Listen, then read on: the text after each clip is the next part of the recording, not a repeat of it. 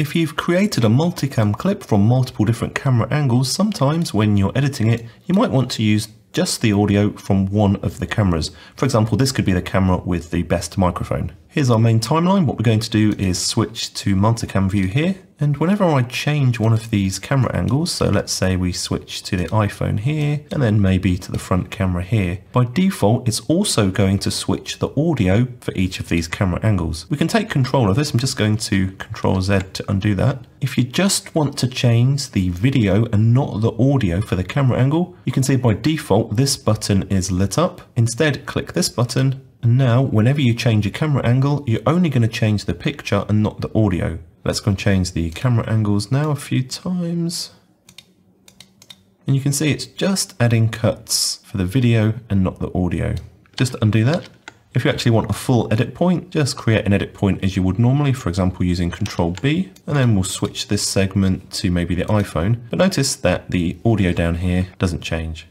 We can change this camera angle using Control Shift left and right, and no matter which camera angle we change, the audio isn't changing. We'll just delete that and then re-add the multicam clip. I'm going to reset this back to this mode here, the default, and we'll just make some changes. And you can see this time that the waveform is changing to the different camera's audio. So what do you do if you've done a whole edit and then you realize that you've messed up all of this audio? There's a couple of ways you can do it. First of all, hold down the Alt button, select just the audio portions, right click, come up to switch multicam clip angle, and then choose the main audio. So for example, camera front. But if I zoom in here using Control Plus, notice that it hasn't actually changed it for all of the selected clips. So you could go right click on each one of these audio portions by hand, choose switch multicam clip to front, but that's pretty tedious, especially if you've got tens, hundreds, or even thousands of edit points. If you do find yourself in this situation, there's a little hack that you can do. What you need to do is open up the actual multicam clip by right clicking on it and choosing Open in Timeline.